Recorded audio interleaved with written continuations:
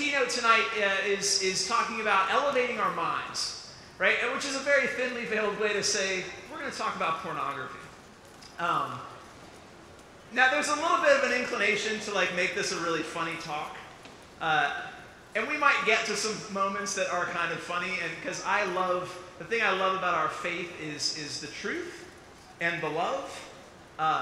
But I also love the joy in our faith. And I believe there is joy even in some topics that are very, very heavy. And with that, I just want to note that this is a very heavy topic.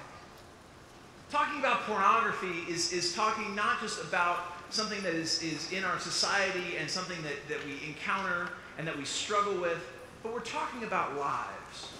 We're talking about real struggles and real sin that people wrestle with, that people are harmed by, that people are enslaved to, and that people as a community, as the body of Christ, whether this is something that you actively struggle with or not, this is something that affects each and every one of us. And so I just want to just kind of pastorally, just to recognize that and just say that, I recognize we're going to have a little bit of fun, hopefully, in this next bit of time. But this is something that is really very, very, it's just important. It's important because this is about who we are. Right? This is about the fundamentals of who we are as children, as sons and daughters of God. And so that's kind of where we're gonna go with this.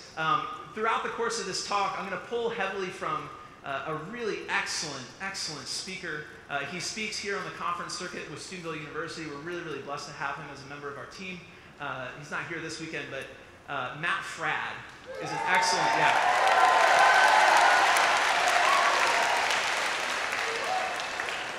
And he's done just a tremendous amount of work to speak about pornography and to speak about the reality, the truth about pornography, and also to offer people hope and ways out of their addictions and of their struggles. For this Lent, how many of you gave up something good for Lent? Make some noise if you got a good Lent that you gave. This Lent, I'm like a radio I love listening to radio, like talk radio. I just want people to talk to me all the time. And this Lent, I gave up listening to like the news or anything on like talk radio, and I went 100% listening to the Integrity Restored podcast, which is Matt Fradd's. It's Integrity Restored. It's this ministry that is specific to pornography and helping people be freed from pornography.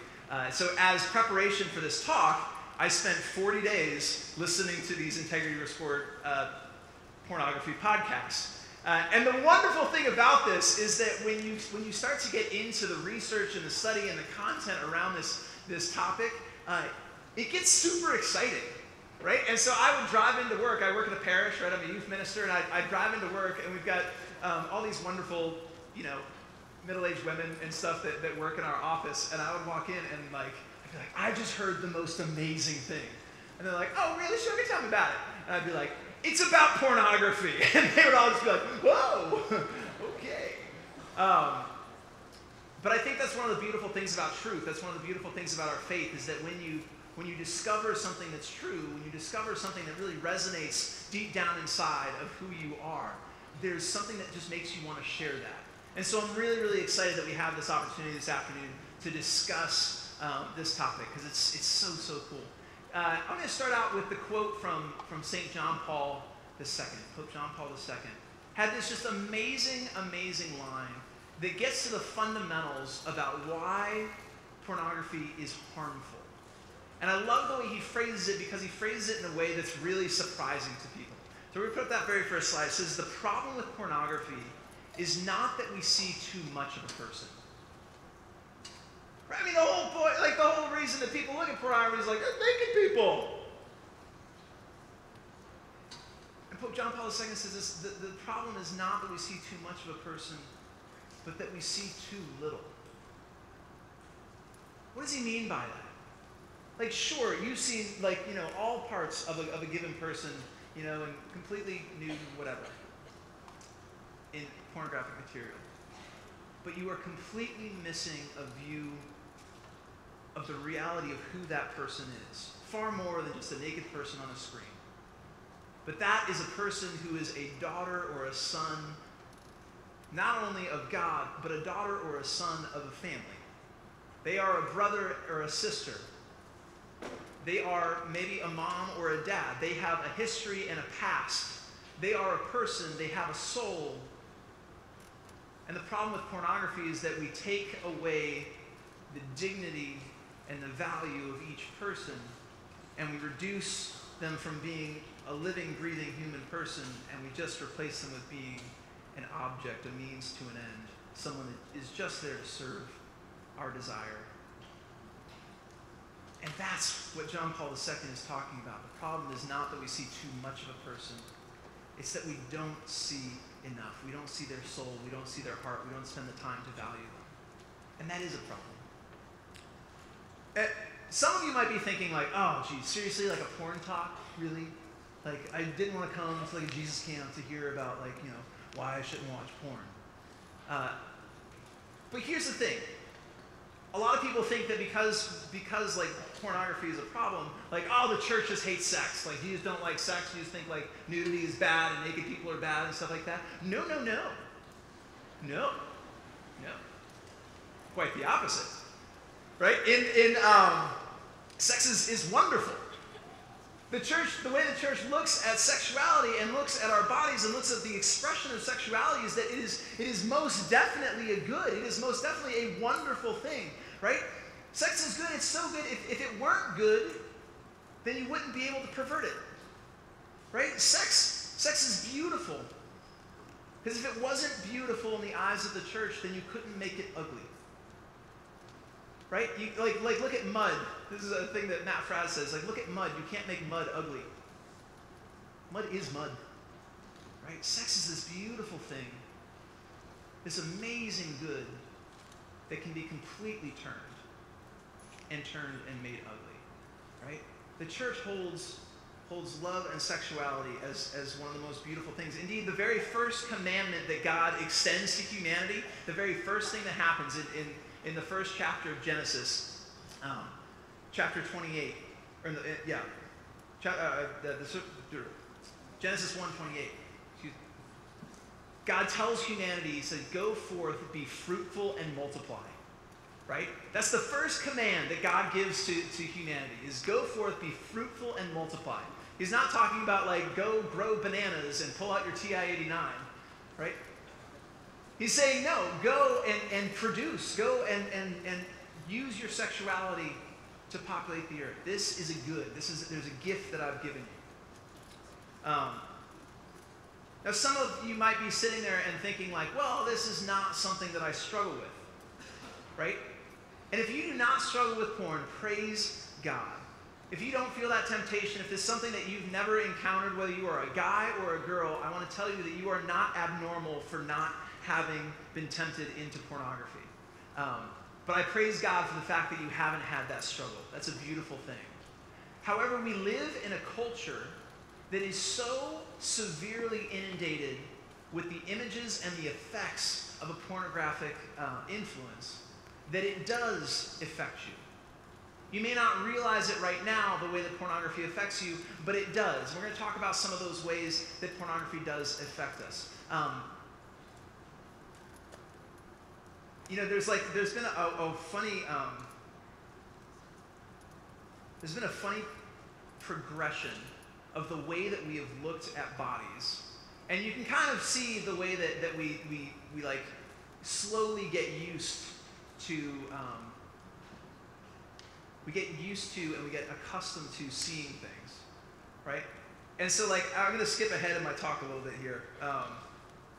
There's a section that I want to talk about called boiling the cultural frog. Okay? How many of you have ever heard the story about a frog in hot water? Raise your hand if you're familiar with this. So the idea is this, is that if you take a frog, right, and you put it in some water, right, the frog's just like, cool. And if you put like a fire underneath the frog, right, and the water starts to heat up a little bit, like the frog doesn't notice that it's getting warmer. Like the frog's just like a happy little frog. It's just like kind of kicking it there and just like, yeah, cool. And then the water gets hotter and hotter, and the frog doesn't notice the fact that the water keeps getting hotter because it's very slowly acclimating itself to this hot water. And so all of a sudden the water gets so hot that the frog succumbs to the heat and dies, right? And it's this very gentle progression that the frog never notices is happening. And so too is some of the effects that pornography has had on our community. When we look at the way that sexuality is portrayed in movies, in music, right? In magazines, you look at how easy it is to grab a magazine that's just like sitting right there on the shelf. It's not guarded or hidden or tucked away with a cover on or anything like that. But you look at magazines like Maxim and Cosmopolitan, right? These magazines, which are aimed specifically at young people, are pushing the envelope further and further and further to introduce more and more sexuality and really to normalize and say, no, it's okay. Like sexuality, you can expose more and more of yourself. That's just fine, right? We ended up with things like there's this gradual progression in like fashion, where suddenly a couple years ago, I don't know if you remember this, where like the side boob became like a thing, right? It's like, how did we get to this point in our culture where like it's okay to like just show off the side of a person's boob, right? We got to a certain point in our culture just recently where men decided they could start wearing rompers.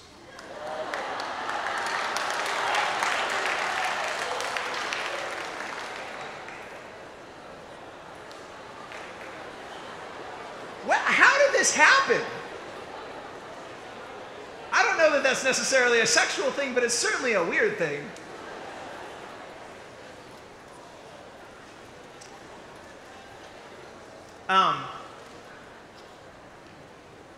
And one of the things that people find with pornography is that you end up in this mode where you become desensitized to things, right?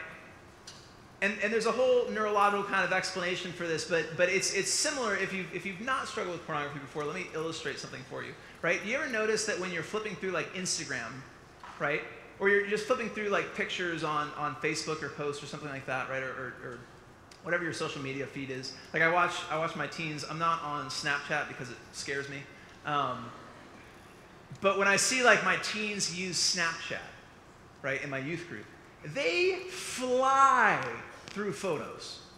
I mean, it's like, how are you possibly taking in the image that you're looking at?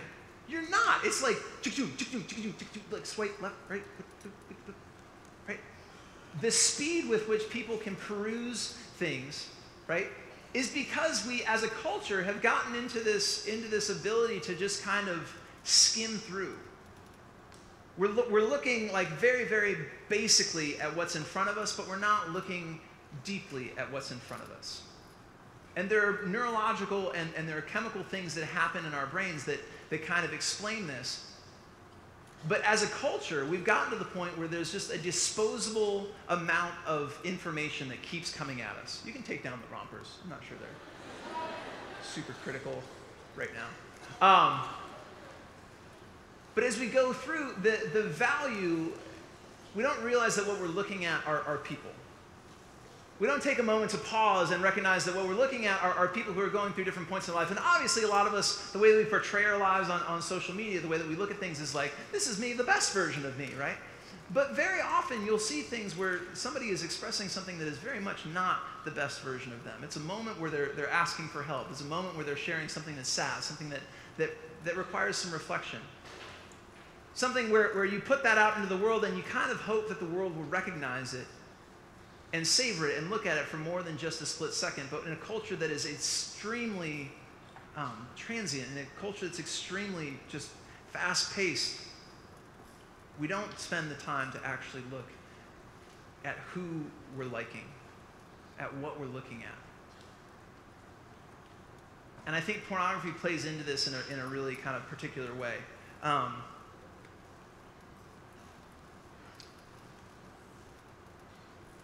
To understand just how widespread the use of pornography is, I've got a couple statistics. I know Paul Kim showed a few statistics which were really good.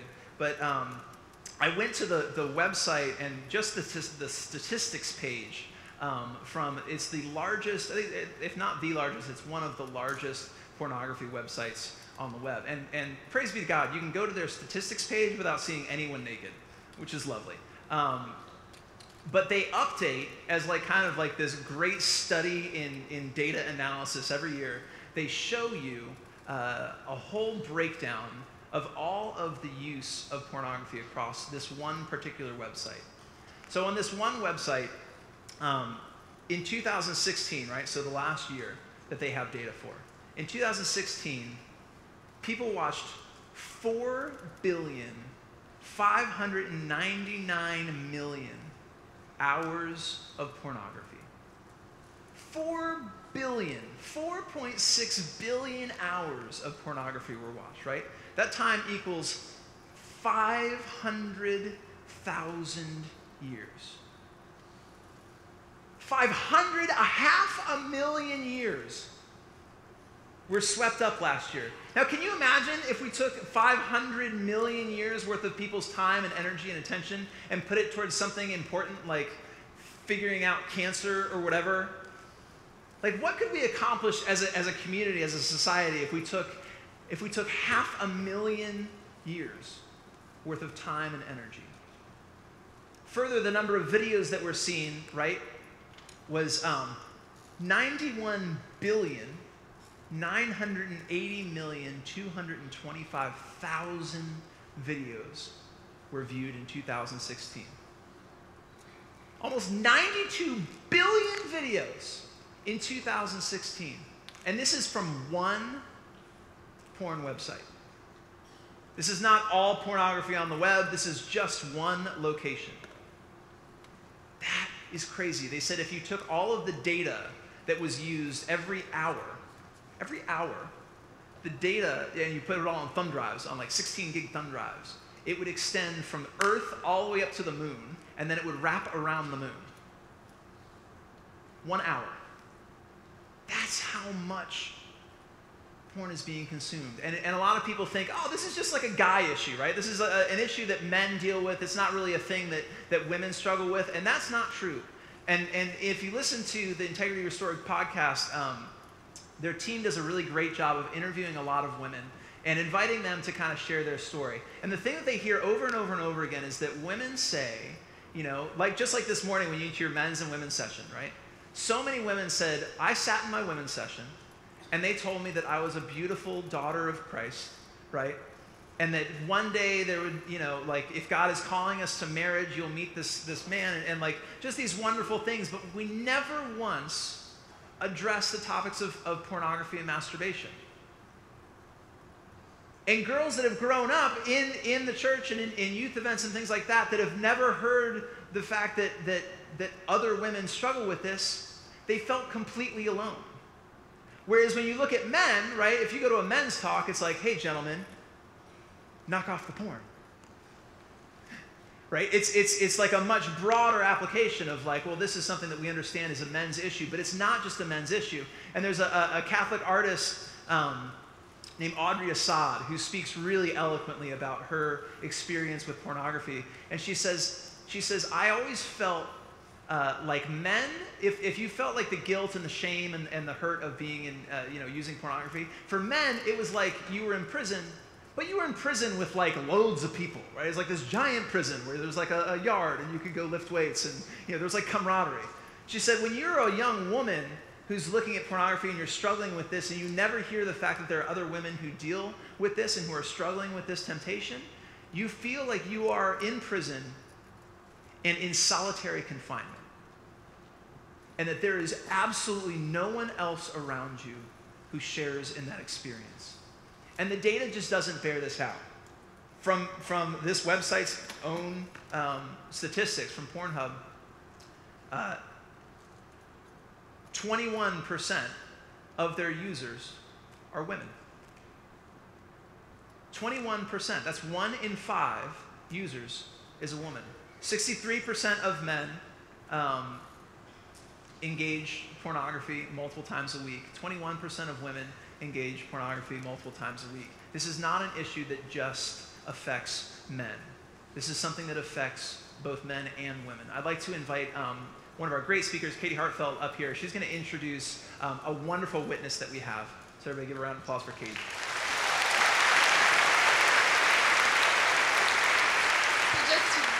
Just real briefly, I am so extremely honored and excited to introduce this video of a young woman that is extremely near and dear to my heart. I first met Cecilia when she was in 6th grade in my youth program when I was a youth minister, and I had her all the way through high school, incredibly filled with joy and love and really active in our youth program, but all of the while had this secret and this struggle that she was harboring and keeping from everyone else. And so the reason why I'm so excited to share this with you today is because she is proof that God can and will bring a greater good out of every evil when we allow him. And she is a close friend of mine now. She's a missionary out of college. And so with that, I would like to introduce to you Cecilia's story.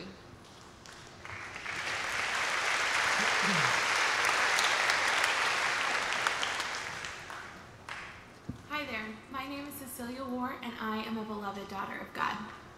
Why do I start there? I start there because in our society, it's really easy to identify ourselves with the things that we like, or the things that we dislike, or the things that we struggle with. So for example, I could say, hi, I'm Cecilia Ward, and I am a shopper. I love to shop. Or, I'm a reader. I love to read. But really, that's not my inherent identity. My fundamental identity is as a child of God. And as a child of God, I struggled with pornography and masturbation for 10 long years. It started when I was 9 years old, and a friend of mine and I stumbled upon pornography when we were over at our house for a play date. We did not plan on this happening, but that day started a very shameful secret struggle. And neither one of us really had the vocabulary to deal with what we were experiencing. We didn't know the word pornography, we didn't know the word masturbation, and so this really entrapped us, and we didn't have the tools to break free. And I went to youth group some years later, and once a year the boys got taken off for their version of the chastity talk, and we, the women, got taken off to our version of the chastity talk. And the guys would hear about pornography and the ways to break free if that was something they struggled with, or just things to look out for. And the women, we talk about relationships. And so as a young girl, I'm thinking, well, I'm not in a relationship with anyone, and I'm the only girl in the world who's struggling with this, and I can't tell anyone. And so this really continued that shame and that secrecy until I was about 17 years old, and I took a leap of courage, and I didn't want to be entrapped by this anymore, and so I went to confession. And I was expecting the priest to look at me when I said the word pornography and say, get out. You are not loved, you are not forgiven, and you are the only girl who's ever done this before. But instead, the priest looked at me with love and said, I am so proud of you, and I'm so sorry for what you've gone through. And Jesus loves you, and he forgives you, and you are made clean. And as he said those words of absolution, I was made clean. And I wish I could tell you that that was the last time I ever looked at pornography, and I was healed that day, and it's just as easy as that. And unfortunately, that's not the case. It continued to be a struggle. But there were some things that I did that really helped me in my fight for freedom. So the first thing was I became a reconciliation-aholic. And I tried as hard as I could within 24 hours of falling to getting myself in front of a priest in confession. And I found that when I went that quickly, it made it a lot harder to justify falling to the sin of pornography or masturbation again. The second thing that I did was I got myself in front of our Lord in the Eucharist as often as possible. So that was daily Mass, as often as I could make it, and also getting in front of the Lord in the Blessed Sacrament in perpetual adoration. That priest shared with me that when we are trying to free ourselves from a visual sin like pornography, we have to retrain our eyes. We have to give ourselves good images. And so sitting in front of my Lord and having that be the image in my head really helped me to keep command of my thoughts and not just command of my actions. The other thing that I did is I started a day counter on my phone. And so I would, every time I fell, I'd have to set it back to 0. And after a while, it got really hard to set it back to 0 when I'd been doing really well. And so it became, I don't have to do this forever, but I just have to make it one more day. I've made it 2 days, I can make it 3. Okay, I've made it a week, I can make it 2 weeks. And pretty soon that day counter got so large that I didn't want to set it back to 0. And so today it's been 1,465 days since the last time I confessed the sin of pornography.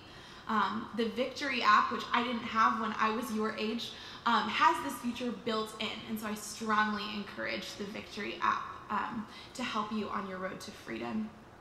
And I just want to tell you, as your sister in Christ, that freedom is so possible. That you are a beloved child of God, that Jesus Christ died for your sins, that he wants to make you clean, and he's going to help you do it.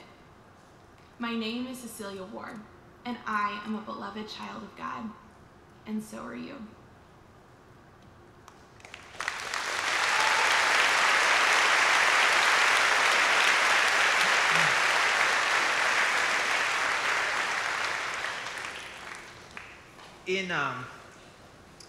In 1870, there was an entomologist who wanted to bring this special kind of moth over to the United States, the gypsy moth, so that they could create silk, right? And what he did was he brought it over from Europe into Boston, right? And introduced this moth and started breeding them, right? They got out and they started just flourishing around, and there were no natural predators for these moths, right? And they started multiplying extremely rapidly.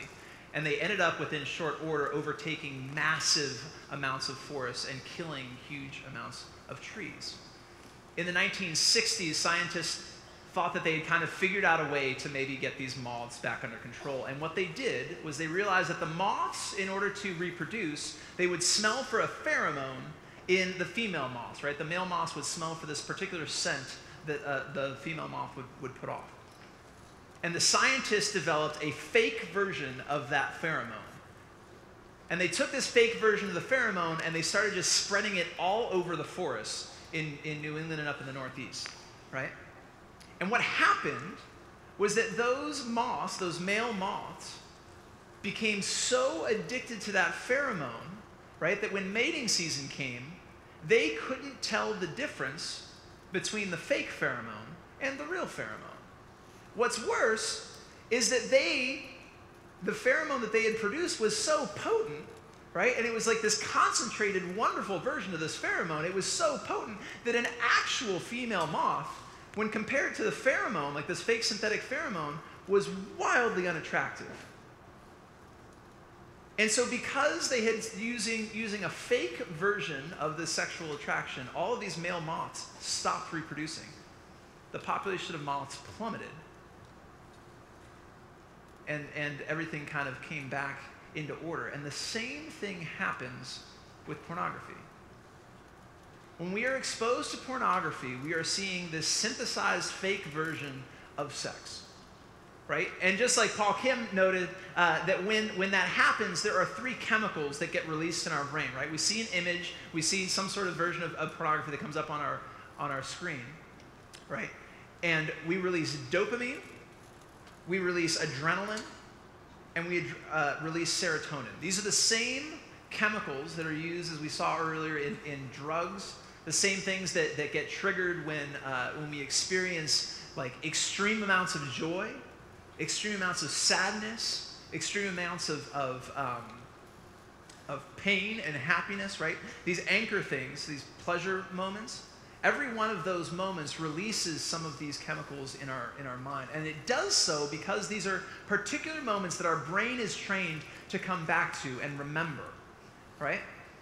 And the more often we view these images that create these moments of momentary pleasure, the more times our brain fires, and it starts to remember this correlation between that image and the dopamine release and the feeling of a momentary joy, right? And it's just like, have you ever been hiking on a path in a forest, right? If you find a path that is a brand new path, and you walk through it, you might be able to kind of tell where the path is if a few people walk it, every month or every week.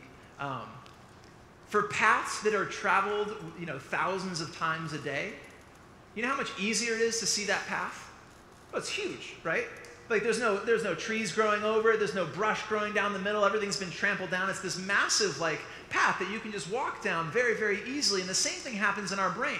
The more often we wire our brain and we tell it, hey brain, when I see an image of pornography, I want you to fire that dopamine, it starts to create a path that gets traveled more and more and more and more and more, and then suddenly we have rewired the way that our brain works. So that when we compare the experience of pornography to the experience of an actual relationship, right, and a real human, suddenly the real human, is not nearly as enticing as the image of pornography.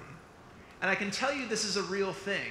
I remember when I was shocked when I got to college, and in my first month at school, they would write it in the paper. There were 5 people who had gotten... they had like raids on their dorm rooms, and they came in because they had illegal pornography. Like they had either underage pornography or something that was so, it involved human trafficking, videos of people who have been involved in human trafficking, like these crazy things. And I'm like, dude, these are like freshmen at college with me. How do you get to the point in your life where you are looking at stuff that's that intense? And I'd hear stories about people saying like, oh yeah, dude, like this guy has like some really, really, really gnarly porn. Like, oh, how do you get there? And in being a youth minister and walking with people, I found out that people don't get there just all of a sudden. It's not like there's like a total weirdo and there's like, hey, this is what I like. No, it's a gradual progression that happens over time. And the more we expose ourselves to it, the more we need something more and more aggressive in order to fulfill that need, to get that same release. It's this really, really vicious cycle, and not to mention the spiritual impact that comes from that, right? You have this momentary sense of satisfaction, which is followed by an absolute drop, and this feeling of guilt and shame and hurt, and you know that this is not the right thing to do, right? But then suddenly you need to refill that desire. And so you go back to the porn, right? Because it's gonna make you feel good for a few more moments, and so you go back to it. But now you need something that's a little bit harder, right? And a little bit like kind of more crazy. And so you watch for a little bit longer. Suddenly you're like putting off your friends, and you're like, I don't think I'm gonna go out tonight. I'm just gonna hang out in my room and just. And this cycle gets really, really dangerous. And really, really harmful. And it's harmful to you. It's harmful to the people around you. It can be harmful to your education. It can be harmful to your future spouse. If it can be harmful to the church. If you're called to a vocation to religious life, right? But you're spending so much of your time sucked into this vicious cycle, right? That you're not serving your future bride. If you're called to marriage, you're not serving your future spouse by sitting there and getting sucked into this synthetic, fake version of sexuality. It's not how we are created. It's looking at a very, very shallow version of what we are and what sexuality is. Behold, I make all things new. Behold, I make all things new. I don't know if you are trapped in this vicious cycle. I don't know if you are stuck in this sin, but behold, our Lord makes all things new. That is a promise and a guarantee, and it is offered for you, and it is available to you, and it can start today. It can start tonight. It can start this afternoon. As soon as we get out of here, you can go to confession. You can go and you can start new. Behold, our God makes all things new. Amen? Amen. Amen. That's a beautiful thing. That is a wonderful thing. That is what we are called to. We are called to elevate ourselves out of this trap. Most people, the average age of exposure for pornography is 12 years old, at least for little boys. 12 years old. When you're 12 years old, it's generally not your fault that you've ended up exposed to pornography. Right? I know 8-year-olds, 7-year-olds, little kids that have been found watching pornography. It's not their fault that they get sucked into this. We are in a culture and a society that constantly tells us that sexuality is good. And it is good. But abusing our sexuality is not. It's harmful. Do not be a slave to this. there is relief and there is hope and there is joy waiting for you. Behold, our God makes all things new. I'm going to talk a little bit about, we've got a number of different ways that we would like to offer you help. Matthew 8. When Jesus came down from the mountains, great crowds followed him. And then a leper approached, paid him homage, and said, Lord, if you wish, you can make me clean. Jesus stretched out his hand, touched him, and said, I will do it. Be made clean. His leprosy was cleansed immediately. Brothers and sisters, we are called to elevate our souls and elevate our minds. We are called to be new creations, but we are not challenged to do this alone. There are a whole series of apps, of resources, of books, and of a community that are here and ready and willing to reach out and help you in your struggle, because you are not alone. We've got an app that has been worked and developed between Life Team and the Franciscan University of Steubenville, and we're going to show you a little video about that app. It's a great resource to enable you to start to fight against this drug, pornography. One of the hardest parts about being a youth minister for me is when a teen or young adult comes to me and says, Mark, I really want to change this part of my life, but I don't know how. I want to break free from pornography, from sexual sin, from temptation, whatever, but I don't know how. What do I do next? And that's why a couple years ago, I got together with my good friend Matt Fradd and our team at Life Team. We created something new called the Victory app. It's available on Android or iPhone. You can download it for free. And in the Victory app, you'll find readings and writings that will help you to go deeper in your prayer life, help you to overcome these temptations, to resist them. You're going to find daily trackers and elements that will help you see where you're most likely, when you're most likely to fall into this, to seek it out, so you can start to learn about yourself, what these triggers are, and help your soul lead your body instead of vice versa. There's even a built-in piece on the app where if your friend downloads it, also, again, for free, you can press one button and send a prayer request, push notification right to your friend's phone. You know, I need help right now. I need prayer right now. That's what it'll say. Totally anonymous, but totally legit. This is the kind of accountability that you're going to need to move forward. The kind of friends and accountability you're going to need to finally be victorious in this battle. But that's not all. That we at Life Team and the Youth Outreach Office at Franciscan University of Steubenville, we got together and we said, what else can we give all these young people this summer? And that's why we created a new website, leaveporn.com. And if you go there, you'll be able to find the Victory app, but you'll also find a ton of videos and blogs, things that will help you in your daily walk as you move forward from this conference weekend. We are with you, we are behind you, and we believe in you. You can be victorious in this battle. Do not give in. Strive for holiness. God bless you. You know,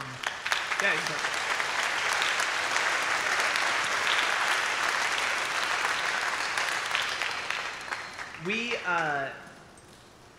by virtue of who God is, you know, we just celebrated the Trinity at Mass.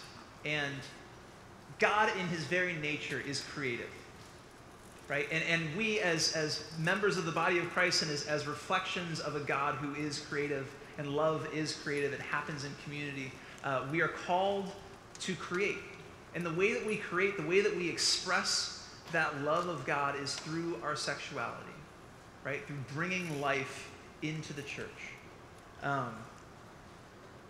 Sex is good. We were made for love, by love, in order to love. That is who we are, and that is what we are made for. True love says, this is my body given up for you. The pornified culture, the culture that we live in, says, this is your body taken by me. Look at the contrast between those two things. One is sacrificial love, love that lays down its heart and its life for the good of this other person.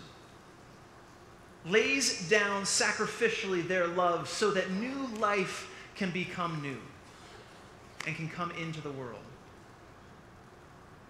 The opposing view is a complete take. This is your body taken by me for me to use. I think if we're honest with ourselves, we'll recognize that the love that satisfies, that genuinely satisfies not just our temporal, momentary urges and need, but the love that satisfies deep in our heart, the love that we would be proud to share with our community, the love that enables us to stand in front of a community and lay down our lives for a spouse or for our church. In our vocation, that kind of love is the love that is selfless, is a love that sacrifices, is a love that is called to be new, is a love that is called and elevates the body of Christ and lifts up our entire community. That is the love that we are called to. Strong marriages, holy vocations. We are called to this love. Let your love not be selfish, but let your love be selfless. If that means you need to lay down some temptations in your life, lay them down. If that means that you need to lay down certain habits and tendencies, if that means that you need to delete certain apps on your phone, delete them. If that means that you need to take your phone and not let it be in your room, right? If that means that when you know that your parents are leaving and everybody's going to be out of the house, if that means that you get on your bike and you go for a bike ride, like, go for that bike ride, man. Do it for the kingdom of God. Praise him. Praise to Jesus, right? Like, get out and do what you need to do. If you need to take your phone and put it in a bag and hand it to your friend and be like, here, you take this for the next, until I'm 18 or 20 or 40, whatever. Do that. There are tremendous, let's put the screen back up, of resources. There are tremendous resources available to you. I was shocked. Last year I gave the talk on same-sex attraction. And I was looking for great resources to find, and there were a number of resources, but when I sat down to give this talk, I found that there are amazing, amazing resources available to us. Know that help is out there. Know that this is not just a religious thing, that this is a community thing. There are scientists and community members from way outside the walls of the church who are very interested in helping with this. There are states who are passing laws making this a public health crisis. And they're saying that the use of pornography is a crisis in our communities. I want you to know that you are not alone, and I want you to know that the church stands boldly by your side and is offering you help and the grace that comes through God's forgiveness. Behold, he makes all things new. In the name of the Father, and the Son, and the Holy Spirit, amen. Holy Spirit, would you move in our hearts? May the holiness and grace that you pour out so easily into our hearts just fill us and enable us to overcome the temptations we have. May we be strong brothers and sisters to help those around us who are struggling. And for those of us who do not feel these temptations, let us be beacons of help, and let us be companions on the journey for those who need our help. Let us reach out and be edified and strengthened in you, and always elevate us, make us new. In Jesus' name we pray, in the name of the Father, and the Son, and the Holy Spirit. God bless you guys.